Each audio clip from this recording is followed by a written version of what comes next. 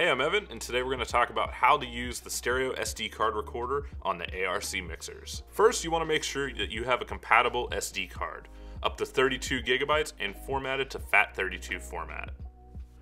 The next thing we're going to do is dial in our main mix. So we're going to get that all dialed in, all of our settings, and make sure that our main master is up.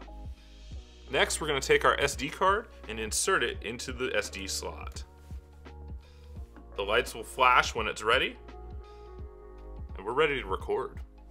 Next, we're gonna hit the record button, and we're rolling. Last, we're gonna stop the recording, and we've recorded.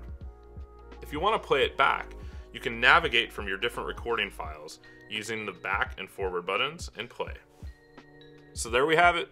We've successfully recorded with the StudioLive ARC mixers and the built-in capture stereo SD card recorder. For more information on the ARC mixers, visit personas.com.